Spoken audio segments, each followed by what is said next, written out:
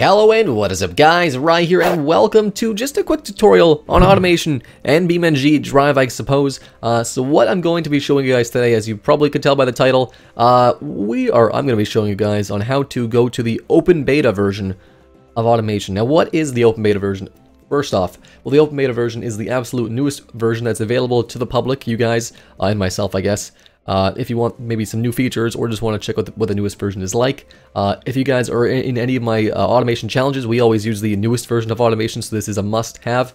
What we're going to be doing is we want to go to our Steam library page. We're going to want to right-click on Automation, the Car Company Tycoon game, then go to Properties.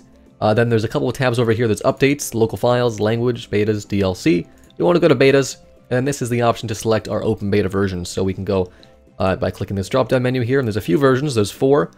None, which is what you probably have right now, and if you've already got the open beta or something else selected, then why the heck are you here, you know? I don't know. So yeah, we're on none right now, which is the stable version that everyone's using.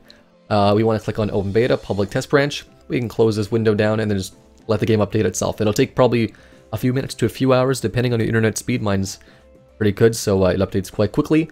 And before we finish off this quick tutorial, a couple pros and cons of using the automation, and just a disclaimer. So if you do go from the public version to open beta, there could be some differences in your cars. The actual stats in your cars could be different. Some things might not work, etc.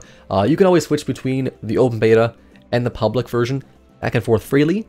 And one other thing to mention as well is mods. So if you've got a bunch of mods that you love, absolutely need in the public build of automation and you want to go to open beta, well, this might not be for you because probably like 99% of the mods do not work in open beta at the moment, but more are coming in every day, so make sure to, I guess, stay tuned for that.